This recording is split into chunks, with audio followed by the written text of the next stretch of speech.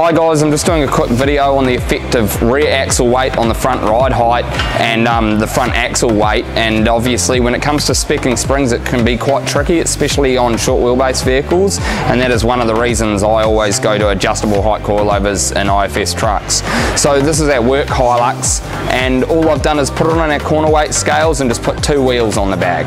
Now those wheels are around that 90 kilos, which might be the equivalent of a canopy or a set of drawers or something in the back axle.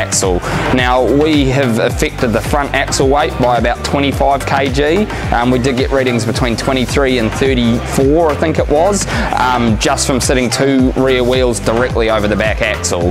So if you put that weight on the rear tailgate, it actually exaggerates that even more, for instance whether it be a steel rear bar or whatnot. So I'm going to show you a quick photo of just a basic reading we got off those scales, and then also just show you a photo from the side on of how the ride height is affected both in the front and rear. Obviously for us to get an accurate measurement in the front, we did have to roll the vehicle forwards and backwards to retake the front hub to guard, but we did find a significant reduction in the rear hub to guard measurement, and the front actually came up about 7 to 10 millimeters. And I'm sure you guys know that when you put a heavy trailer on with big drawbar weight, that it does lift the front of the vehicle significantly.